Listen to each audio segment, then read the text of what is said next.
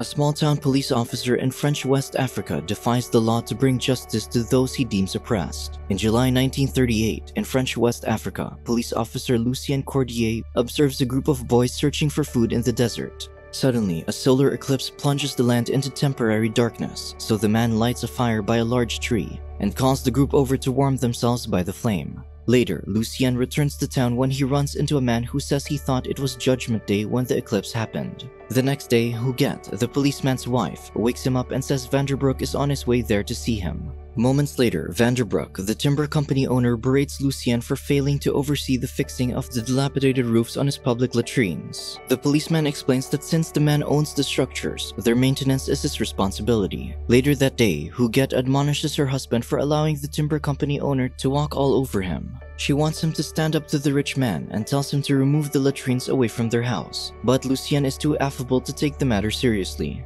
Their conversation is interrupted when Nono, whom Huguette claims is her brother, calls the woman over to his room to check under his bed for monsters. So she heads into his room and closes the door. Seconds later, the suspicious husband opens the bedroom door and sees his wife on the bed cradling Nono. She says the monster under the man's bed gave him a scare, explaining their embrace. The trio return to the dining table, where Nono disrespectfully takes the policeman's rice pudding. On his way to work, Le Perron and Lionelli, owners of the local brothel, intercept Lucien to talk to him about how the new colonel's been cracking down on their business recently. They ask the policeman if he has any prisoners they can use as waitstaff at the brothel, but the policeman says the prison is empty since he doesn't arrest anyone unless he has to. Outside the prison, Le Perron spots Lucien's servant, Fat Nat, and asks the policeman whether he's available to work at the brothel. Lucien clarifies that the servant is his, but Le Perron knows he's a pushover, so he orders him to bring Fat Nat to the brothel tomorrow. Before leaving, Le Perron humiliates Lucien by pushing him over the crouched Lionelli. Later, Caillou beats his wife Rose in the middle of the street because she forgot his birthday. Meanwhile, the policeman pretends he can't hear the commotion and remains seated in the barber's chair. Only when the noise has died down does he search the street for the beaten woman.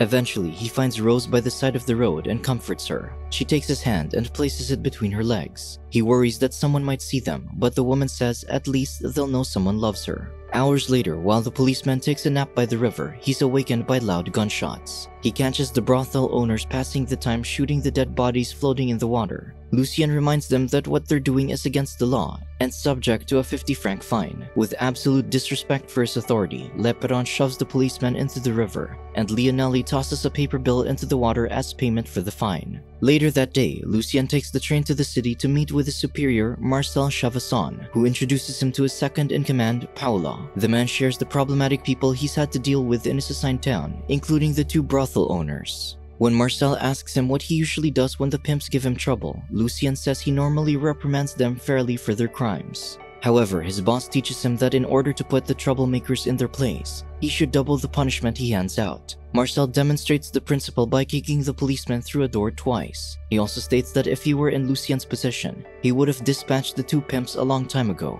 At the train station, the policeman thanks Paula and asks him to tell Marcel that he appreciates the boss covering for him. Confused, Paula asks him what he meant by the statement, concerned that the policeman might have taken Marcel's advice seriously. On the journey back, Lucien meets their town's newest teacher, Anne. Later, he helps carry her luggage to her new house, which is right across the school. That night, the policeman confronts the brothel owners by the river. He brandishes his pistol and threatens to shoot them unless they sing a song. The pimps think he's joking and humor his request, but in the middle of the tune, Lucien shoots them dead. Immediately, the police chief drags the bodies into the water. Overwhelmed by what he's done, he lays face down by the river's edge. Later that night, Huguette wakes her husband because of a man urgently banging on their front door. When Lucien opens it, Marcel demands to know if he pushed through with his plan and killed the brothel owners. The policeman feigns ignorance to his superior's relief. He explains that Paolo warned him that Lucien might have taken his advice seriously. Because Marcel can't spend the night at his house, the policeman suggests he stay at the brothel. On the way there, Marcel promises that he'll take care of the pimps in case they cause his friend any more trouble. The next day, Fat Nat reaches the hungover Marcel from the brothel and wheels him back to the police station. There, Lucien asks him what he told the women last night. The boss says that he told them not to worry about the pimps anymore because he'll take care of them. Later that day, they have a few drinks in a bar by the beach where Lucien encourages his friend to keep telling the crowd that he'll put an end to the brothel owner's constant tormenting of the townspeople. Marcel asks Lucien about his wife and remarks that his brother-in-law Nono doesn't share a resemblance to Huguette, and adds that the policeman might be in for a surprise soon. As they make their way back to the car, the policeman slyly explains that Marcel's bold statements regarding the pimps are going to make him the main suspect in case they end up dead.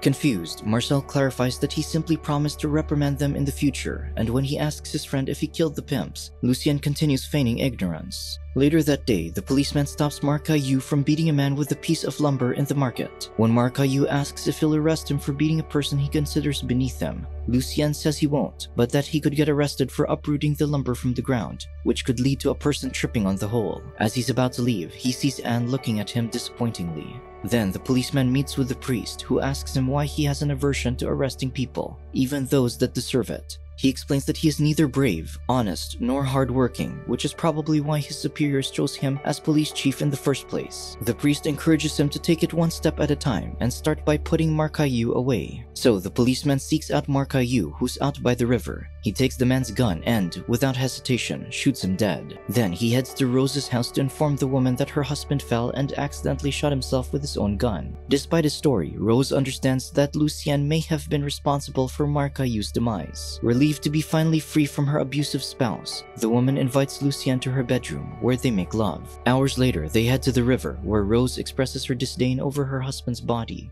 before taking his pocket watch with her picture in it. That evening, Rose visits Lucien's home, where she pretends to report that her husband's gone missing, so as to keep up their story that Marc Caillou died in a hunting accident. She tries to play up the act by crying, but Nono's light-hearted comments make her laugh. Later, while the townspeople watch a movie projected on the screen outdoors, a sandstorm drives everyone away, leaving Lucien and Anne all alone. The policeman walks the teacher home, both unaware that Nono is watching them. Later that night, Rose awakens when she hears noise coming from outside. She follows it to the latrines beside the Cordier's home and finds Lucien sawing the floorboards to loosen them up. He giddily tells her to wait for what happens tomorrow morning when Vanderbroek shows up.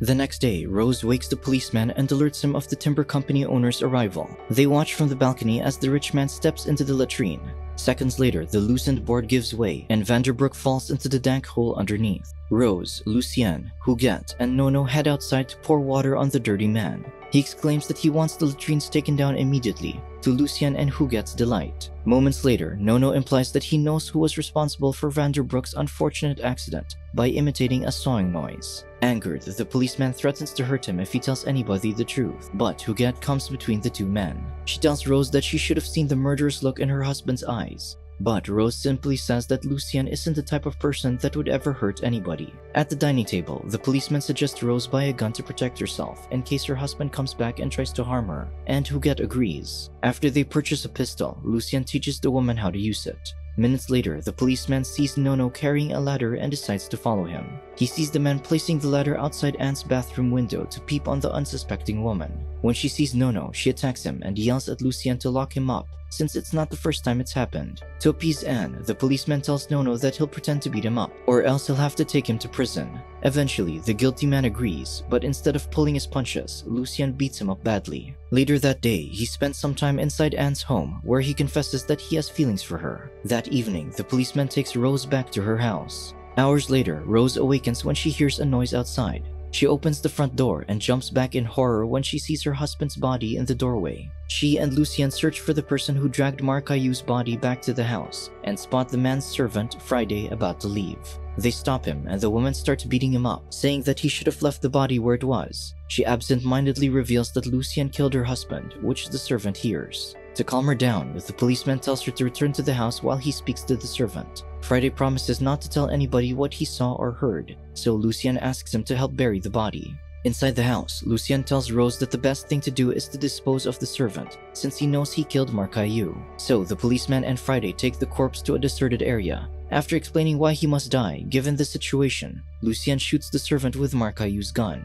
The next day, Colonel Tramichel and his men knock on Rose's door to inform her that they found her husband and his servant's bodies. The woman feigns shock when she receives the news. Later, Lucien is escorted to Rose's house to help with the case. Rose theorizes that Friday shot her husband as revenge for his beating the other day, and Mark Caillou got a hold of the gun before he perished, with the policemen agreeing that this might have been the most probable explanation. Jean-Michel and his men leave. Soon, Rose and Lucien return to his home, where Huguette offers to lend the woman a black dress and veil to wear for the funeral. After the meal, the widow and the policemen think they're all alone, but Nono witnesses them share a kiss. He calls for Huguette to tell on them, but the pair accuse the man of lying, which the wife believes, much to Nono's annoyance. After the funeral, the group is surprised to meet a man who looks exactly like the brothel owner Le Perron. It turns out it's his brother, Warrant Officer Georges Le Perron, who's there to investigate his brother's whereabouts. He believes that Lucien knows who killed Le Perron and believes it could have been Marcel Chavasson. Later, Lucien takes him to the riverside where the pimps often like to hang out. With no evidence or clues to go by regarding his brother's disappearance, the warrant officer decides to take the train back to the city.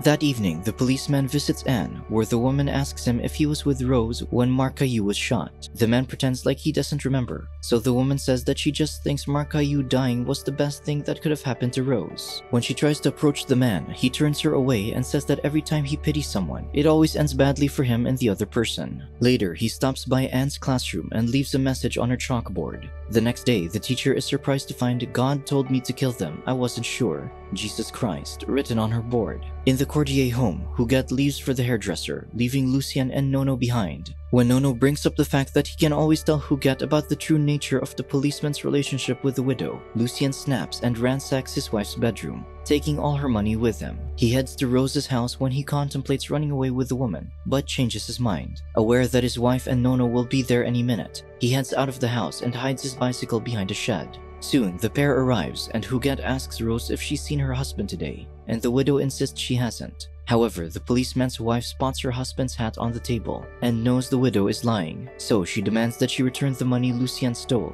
She says she was the one who saved up the money to return to France, and that she didn't endure 15 years of marriage just for Rose to run away with the cash. Huguette orders Nono, whom she reveals is actually her lover, not her brother, to assault the widow to force her to tell them where the money is. The man slaps Rose, and Huguette kicks her while she's down. Eventually, the widow is able to run back to her bedroom. She grabs the pistol from her bedside table and shoots the couple. Outside, Lucien hears the gunshots, but remains frozen by the shed. Nono stands up slowly and walks out of the room, and Rose watches him with a smile on her face. The man stumbles his way outside, where Lucien watches him fall to the ground. Suddenly, the policeman sees Jean-Michel and his men make their way to the house. They've come to spread the news that war has been declared. So Lucien says he heard the news and tells the colonel and his men to head back to town, which they do. While the entire town is in chaos after the news of the coming war, Rose runs to Lucien and tells him what happened. He admits that he heard everything, so she asks him why he never stopped her. The policeman says that it wasn't his place to intervene, and all he could do was allow her to act according to her true nature. Later, she begs him to help her resolve the situation, but he indifferently tells her that all the authorities will find at the crime scene are her fingerprints and her pistol. He suggests she take some of his money and run away, and adds that she can always sell her body to make money.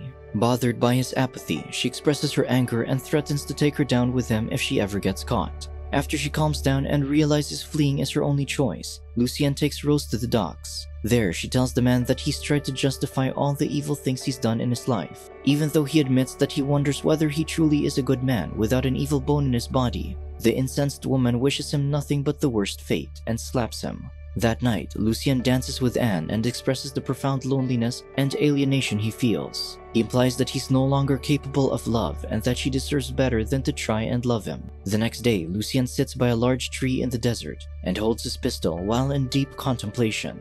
Subscribe to watch more videos like this, turn on notifications and leave a like to help the channel out. Thank you for watching.